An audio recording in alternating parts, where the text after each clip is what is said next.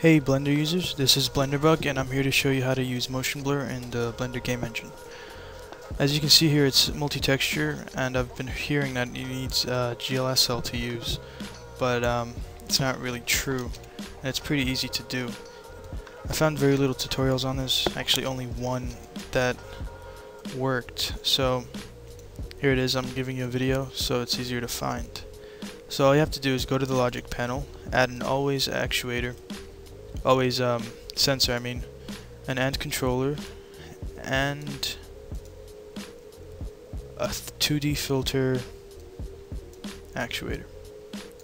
And here you can find a lot of features that can be useful and they're really cool, but what we're looking for right now is motion blur, and you just turn up the volume value and press P and then get motion blur. Depends on how much you want. Too much isn't really good, but if I turn it up to 1, it's really obvious. It's so obvious that I'm lagging. Alright, let me just...